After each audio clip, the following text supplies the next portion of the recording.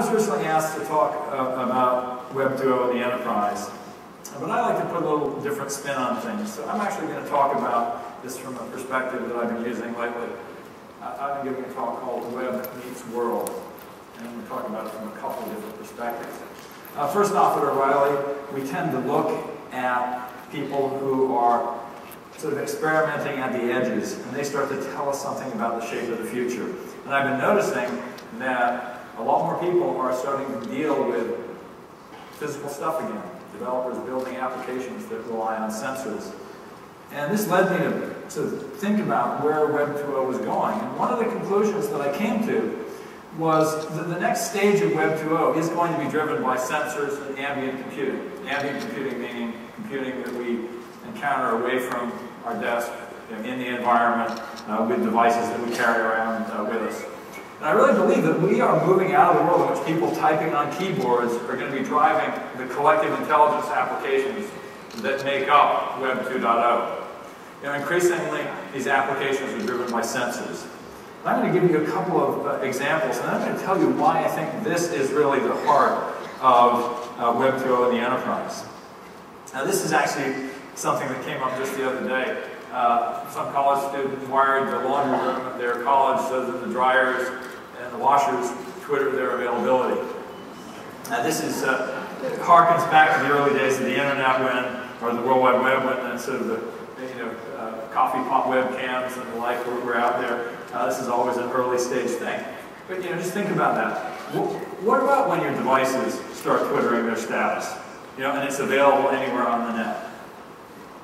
Also think about following the recent hurricanes. There were sites like Storm Pulse that let you follow the track. The satellite imagery available to everyone. It wasn't just something you watched on television.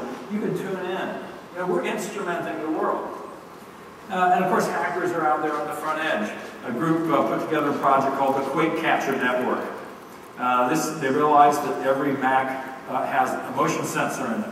And gosh, if people would only run a distributed program that could report changes, sudden perturbations in the forest, so to speak, they could detect earthquakes. They built a large distributed, earthquake sensing mechanism. So if you like that and you have a Mac, download the software. You too can be an earth sensing contributor. Katie London over at NYU was actually a star at Ignite the other night. I did a project. Was it last year or the year before, called Botanicals. This uses Asterisk, the open source voice over IP telephony server, so that your plants can call your cell phone when they're thirsty. Sensors, detecting the ground conditions. I believe it actually also now works with Twitter. So your plants are being instrumented. If you look at what's happening with the whole competition to make mapping 3D, we're really seeing a change. Every camera is becoming a sensor. With tools like photosynth, 3D models are being built from collections of your photos. Or they're being, Google and Microsoft are out driving the streets building collections of photos. And this is really changing the way even designers are thinking about stuff. I had a conversation recently with Carl Bass, the CEO of Autodesk, and Carl was describing to me how the Autodesk workflow is starting to look a lot like the workflow of a rap star, right? They start sampling. That's the first thing they do. They don't sit down at the desk and start designing from scratch. They sample the world, whether it's with photographs or with 3D scanners, and then they start modifying. All right, so we also see this instrumentation of the world in our phone. Applications like Whirl, which I believe is from a company here in New York. I know you're wrong about that. Helping build the social network on your phone by detecting the people who are nearby. Brady Forrest, our program chair here, did a radar post recently about how this could go further. Apple could do more with what they have in the way of location sensing on the phone. Location sensing is going to be one of the fundamental system services of Web 2.0. But when you think about turning 1.0 into 2.0, there's a great enterprise example that I look at, and that is the phone company. And you start thinking, why is the phone company different from Google? Right? They both have massive data centers. That data is from their customers. There's customer contribution potentially. Right? The data gets better all the time. The services are sold as services, not as a product. Right? There's data mining of customer behavior. The difference is that the real-time services that the phone offers, they're not really exploring all the possibilities. You know, you think about that location data in the phone. It's not really being exposed. Or you think about your address book in your phone. You don't get to annotate it. They give you the last 10 calls out of your, or some limited number, whereas they have a record going all the way back. They could have turned that inside out. And so when people talk about Web 2.0 in the enterprise, they'll often focus on social media. So Dell IdeaStorm. You know, let's get the users putting us, in touch with new ideas. But Dell actually had a Web 2.0 root long before they did something like IdeaStorm. If you think about how Dell works, their original breakthrough was an integrated supply chain where they were sensing from their users right at the outset. You know, people would say, gosh, they're buying more 20-inch monitors right now. So that feedback would go right back down the line to the factories, and they'd make more of them. That's very much like the way that Google is autonomic. It learns automatically from what its users are doing. The results are continually updated by computers without human intervention. And that's where the big opportunity is for the enterprise, I think. It is, in fact, to take your systems, that are collecting data from your customers, and to start to think of those as user contribution systems. Now, in fact, Enterprise 2.0 to me means letting users into your back office. Right? Don't analyze that data. Literally build systems so that the front end responds to that. Right? Make that information available to developers so they can participate with you in building against your data. Because Web 2.0 is fundamentally a data operating system. And the data that is locked up inside corporations is one of the greatest assets. And a huge amount of that data is, in fact, user-contributed data. Because, of course, businesses have customers. The customers have an interaction. That is data. That is the fundamental realization of Web 2.0. And for Web 2.0 to move to the enterprise, we need to take that sensing aspect, the sense in which a business is interacting with the world, and take that data and then feed it back out. Feed it back out. Right? Or else, you can wait if you're a big company, and some innovative startup will do it for you. And maybe put you out of business in the process. And certainly, if you are a startup, I would really urge you to think about the potential of going into markets with real products and real value, and don't just think about the consumer internet. Think about how to apply Web 2.0 principles to the way the world really works.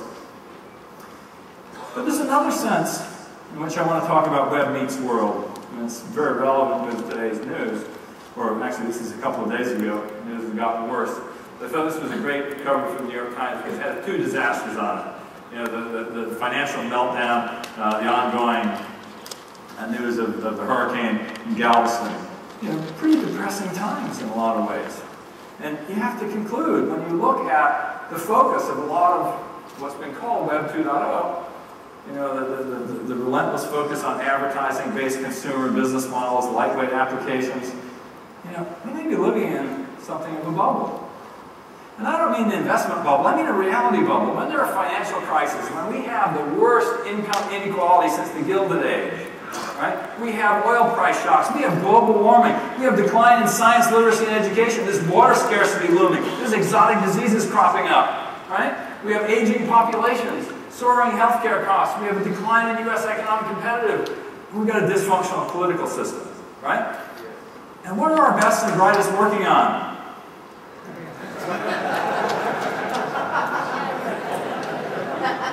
You see a problem here? Right? Even really cool applications. I mean, come on, this is fun, it's cool. Right? But you have to ask yourself, are we working on the right things?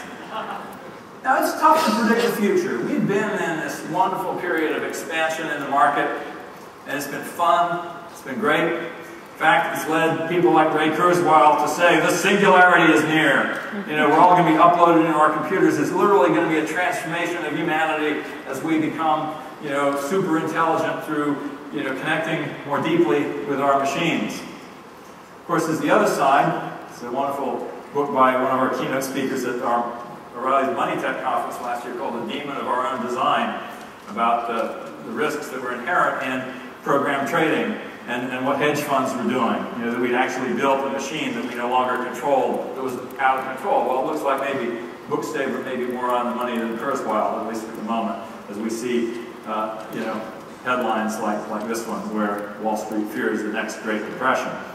So, which of these is it going to be? You know, we don't know. But there's a science in business called scenario planning. And a lot of times when people think about different scenarios, they build charts that look like this. This is one of the kind of early examples that led to the scenario planning industry, which came out of the oil industry.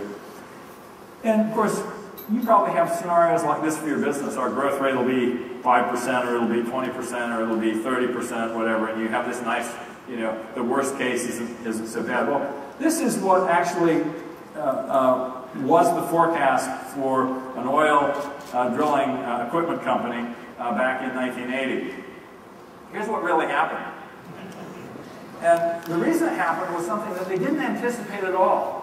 It turned out that a lot of the demand for oil drilling at that time was driven by investment partnerships with money flowing from doctors and lawyers and other professionals. And Congress changed the law that gave favorable tax treatment to those kinds of partnerships. And bang, the market fell apart. Right? So, you know, you can build your business on a house of cards and have things change radically. Of course, it can go the other way too. Here's the original forecast for the IBM PC from IBM.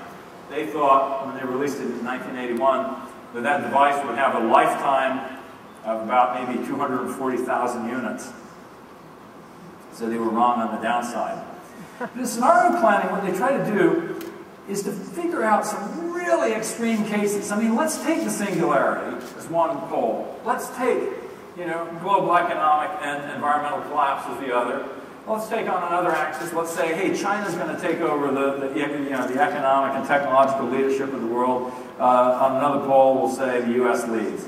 And then you ask yourself, what scenarios, I mean, what strategies are robust in the face of any of those possibilities? That is, what things should you be doing regardless that you won't regret? Right? And use that as an exercise. And I want to just offer to you, in the face of, you know, the challenges that we're seeing today, that one of the most robust strategies is to work on stuff that matters. Right? Because if you're trying to ride a wave, you're just going, wow, you know, there's a lot of money pouring into, you know, this particular trend, and I want to catch some of it, you could just as easily be caught out. But if you're working on something that you really, really care about, or that really, really has to be done, you don't care whether you're not doing it because you think you can maybe catch a little bit of that great money river in your cup. You're doing it because you love it, right? But maybe it's, you know, and I think we've heard some other speakers saying you gotta, you know, just do what you love and are passionate about. I want to say more than that. Do stuff that needs to be done. There's this great quote from a guy named Irving Yalom. He said, "First, will what is necessary, and then love what you will." And we may be coming into a time when we have to work on things that we don't love, we don't necessarily want to do, but we have to do. And we need to learn to love those things and give them our passion. And there's another key piece to this, which is a saying that we use at O'Reilly: create more value than you capture. You know, if you look at what went wrong on Wall Street, this is an industry that, you know, at its heart, creates a lot of value. You know, liquidity in markets is critical, right? But if you look at the last, you know, decade, there's been more and more of this attitude, let's take more out of the system than we put back in. They've lost the ecological systems thinking that says we have to make the whole system survive and thrive. And I think clearly these Wall Street firms captured a whole lot more value than they were creating, and now, of course, the problems are coming home to roost. This leads me kind of to a concept from the famous mathematician Blaise Pascal. Back in the 17th century, he proposed something called Pascal's wager, which was about religion and whether you should believe in God or not. And his argument was, if you believe in God, you're going to live a good life, you're going to try to be virtuous, and if there is no God, well, guess what? You've lived a good life. So it's better to act as though there's a God, even though you don't really know the answer. We have a new version of Pascal's wager today, I think. We have to assume the worst. We have to assume this world is going to hell in a handbasket unless we do something about it. There's a lot of people who look at the world's problems and say, oh, it'll work out. Well, it will work out if we make a difference, if we work on stuff that matters, if we create more value than we capture. And that's really what I want to challenge you guys to do. You know, business is, you know, the engine of innovation. You know, I really believe in markets, and I believe in the power that we all have to build great companies that change things. And I want to just give you a couple of examples. Let's take global warming. Some of you may say, oh, I don't really believe that stuff out of Al Gore's windbag, and well, let's not worry about it. But there's a version of Pascal's wager you can look at. These slides, by the way, are from a guy named Kevin Sirachi, who runs a clean tech company called Serious Materials. By the way, material science, fascinating area. They try to make green materials. The International Panel on Climate Change has this gradual model, but there's a lot of doomsayers who say, wow, you know, there could be real discontinuous climate change. It could be really, really destructive. Oh, who's right? And we don't really know. But let's just sort of look at these sort of a Pascal's wager kind of question. Okay, let's assume there's no climate change. Well, we invest money in new technology. We make some new things. We reduce our dependence on oil. If we don't do anything, life goes on. Right now, look a little like that may not be the most likely outcome. You know, if there is climate change and we make these investments, we act, you know, we've saved billions of lives, we invent this new technology, we reduce our reliance on oil.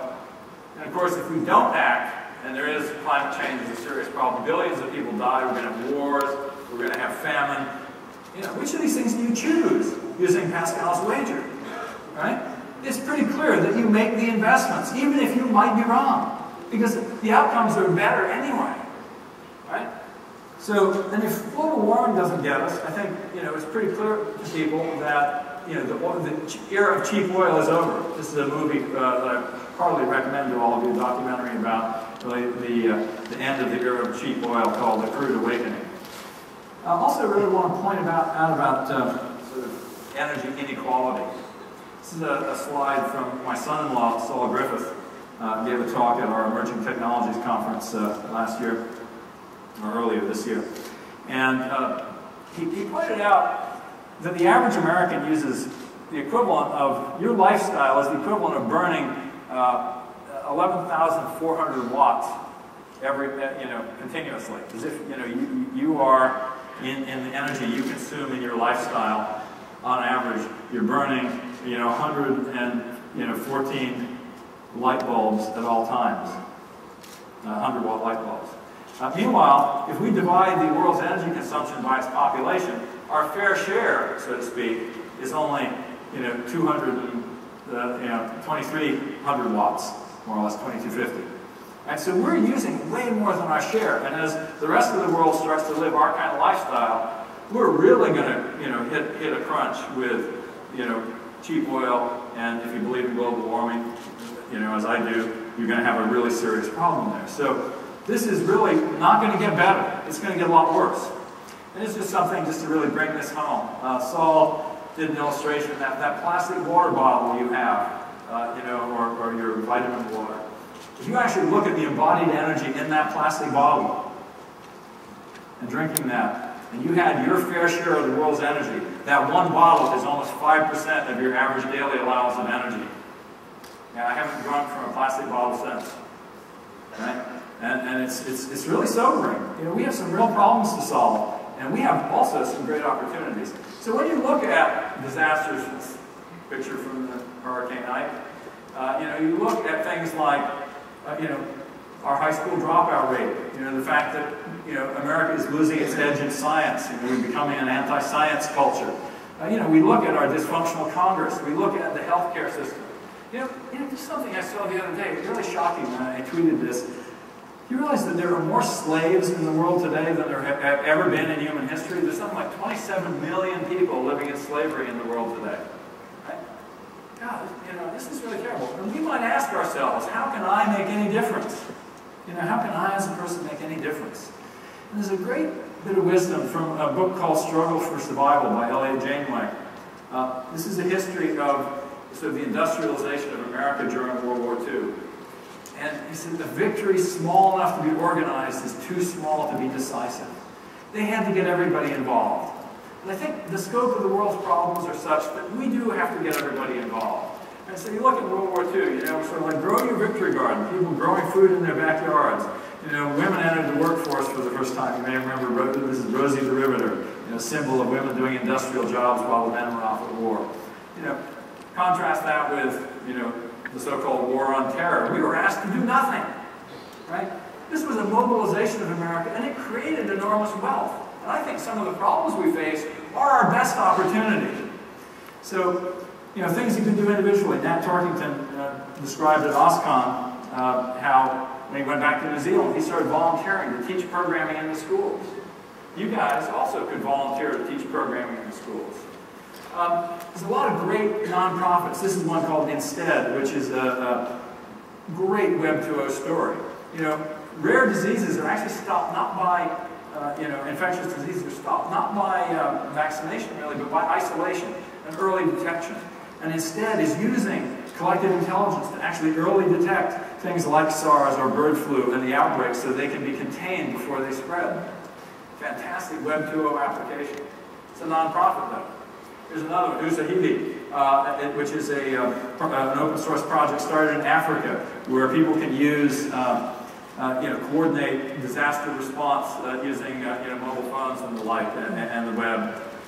You know, open source project for building better prosthetics.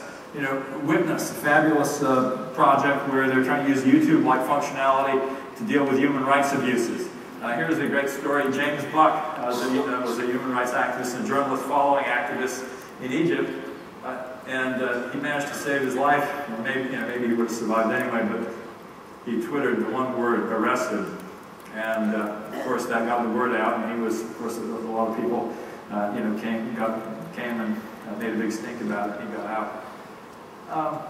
But, you know, nonprofits are great. But I really do think that great challenges are also great opportunities. And giving you another example from, you know, the sort of the, you know, post-war era, I've always loved the idea of the Berlin airlift. It was one of the most astonishing things, you know, I think in history. You guys may remember after World War II, Berlin was surrounded. The Soviets wanted to have the capital. The West wanted to keep it out of their hands. And so there was a blockade of any land supplies. They decided to supply it by air. And for 15 months, there was one flight landing every 2.5 minutes. At the peak, there was one flight landing every minute, 24 hours a day. Can you imagine that? And they recruited the people to help unload. So they actually, at their peak, they were unloading 10 tons in 10 minutes, right? It was volunteers. But what's really interesting, in the course of that airlift, they developed the techniques of modern air traffic control, right, which led to the air traffic. Now I'll leave out the fact how it's gone south since then. It was a great achievement at the time. We also saw, you know, the whole development of cargo aircraft, which didn't really exist up to that point, you know, which helped build, you know, the companies like Lockheed and Boeing. And of course, it set the grounds for things we take for granted today, like Federal Express.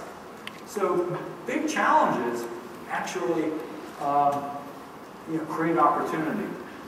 And so thinking about business and these opportunities, I want to point to a couple of great examples of things that are hybrid, nonprofit, for-profit. It's a company called Benetech, which actually funds nonprofits that are actually acting as businesses. They try to make money. Sometimes they even turn successful enough that they sell them and plow the results back into the nonprofits. They're always looking for people. Great.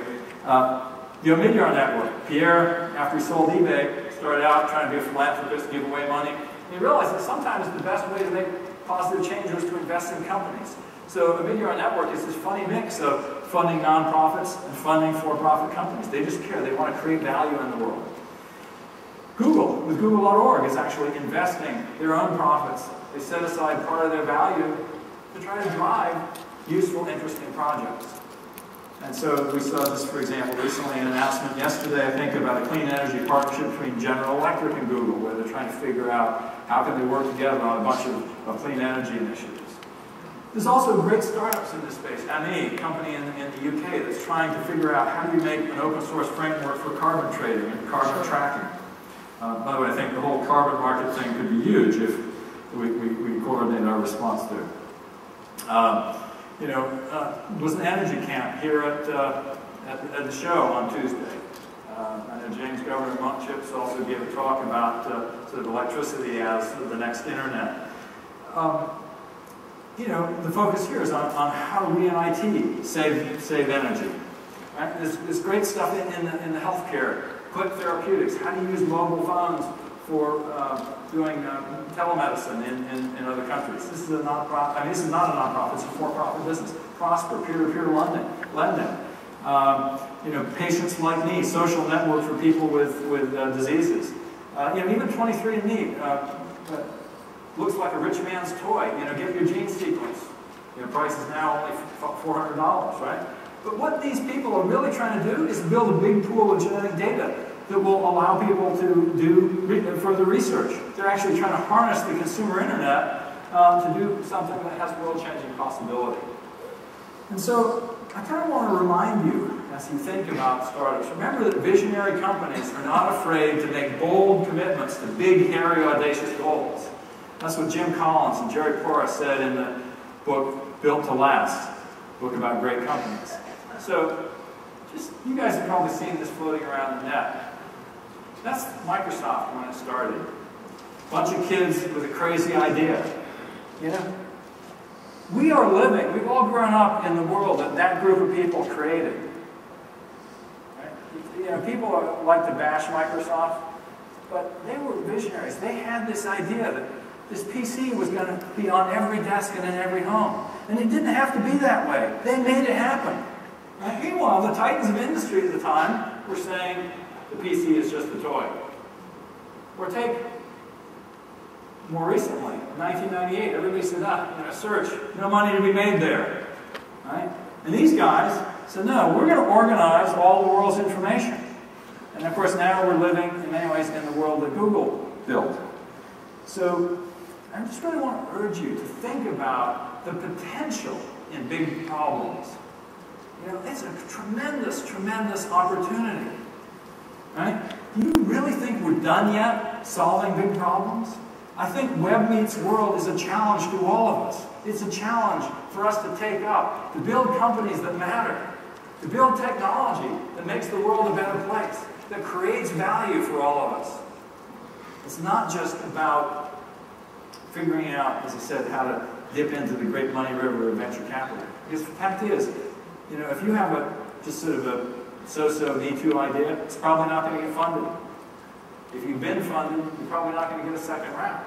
Right? So you better be working on something that you think can make a real difference. I know entrepreneurs who mortgage their houses because they believe so much in their idea. And they want to make a difference. So I also want to just put in a plug for kind of an idea that I think has been really meaningful for me in my own life. We don't always win. And there's a great poem by Rainer Rilke about Jacob wrestling with the angel. It's an Old Testament story. And I'm just going to read a little bit of this poem to you. It's called The Man Watching. He says, I can tell by the way the trees beat after so many dull days on my worried window panes that a storm is coming. The storm, the shifter of shapes, drives on across the woods and across time, and the world looks as if it had no age. The landscape, like a line in the psalm book, is seriousness and weight and eternity. What we choose to fight is so tiny. What fights us is so great. When we win, it's with small things, and the triumph itself makes us small. What is extraordinary and eternal does not want to be bent by us. I mean, the angel who appeared to the wrestlers of the Old Testament. When the restless sinews grew long like metal strings, he felt them under his fingers like chords of deep music. Whoever was beaten by this angel went away proud and strengthened and great from that harsh hand that kneaded him as if to change his shape. Winning does not tempt that man. This is how he grows, by being defeated decisively by constantly greater beings. We are all going to be defeated in this life.